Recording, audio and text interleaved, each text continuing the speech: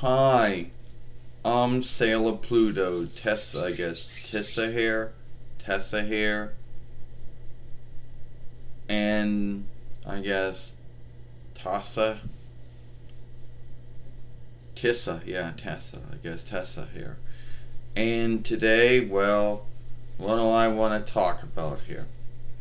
Alright, so what are we going to talk about? Yeah. Alright. You think I come on here with some goal and I don't. On my neck.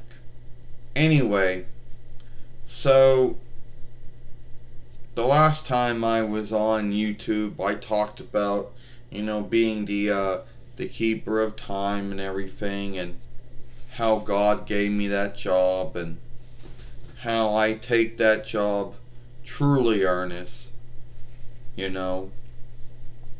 I take that job truthfully. So anyway, gotta clean my eye out. Yeah, so I did that.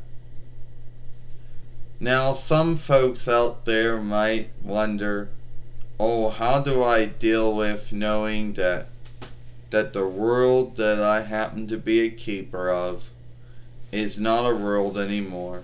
And do I really have to talk about that again? I mean, I already did talk about it. Oh, maybe not. Alright, I did. So, yeah.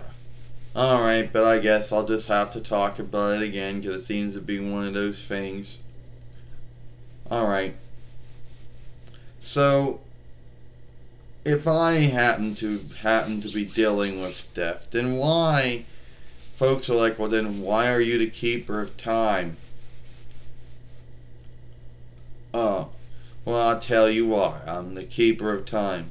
Okay, so God gave me this job of being a keeper of time for a long time, and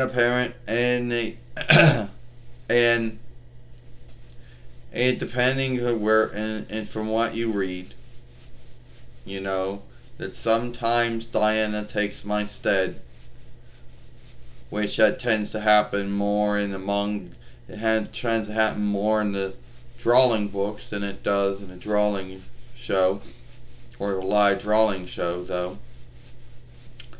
And a lot of folks wonder, what am I even keeping the door of time for? If no one can time ride, then why would I happen to be keeping the door of time? In Sailor Moon, in Sailor Moon, it's never really told. But apparently God gave me the job.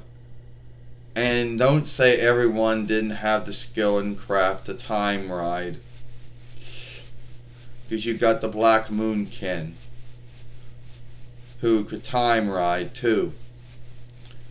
And a lot of folks would say, well, if you were the keeper of time, how did they get by? How did Ruvius and the sisters get by? And how did Diamond get by towards the end? I don't know. That was not told to me. And they're like, well, during Sailor Moon S, they're like, who took your stead on Sailor Moon S? Well, again, I don't know. That was never told to me either. My guess would be that it was Diana that did, or someone did. It was never told, okay? And it never came up. So your guess is as good as mine. But I would think that someone took my stead.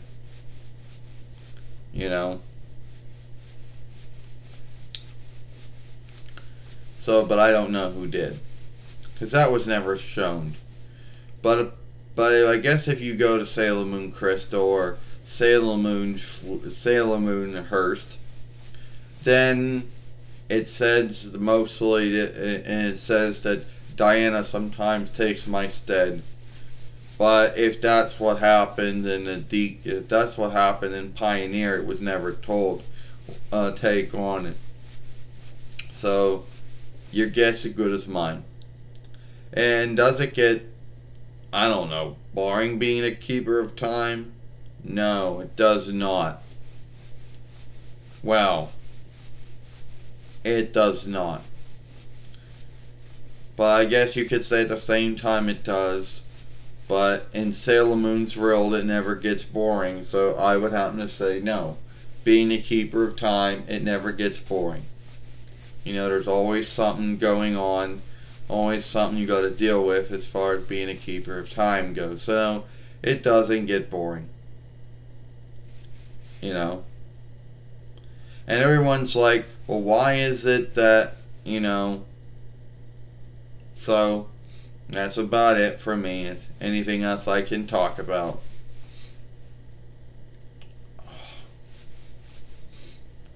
Yeah. So, okay, that's the end of that. You know, I'm sailed Pluto Tessa, I guess, or it's not Tessa, but maybe it's Tessa. Yeah, Tessa, I think. Okay, I'm sailed Pluto Tessa, and I hope you like this film.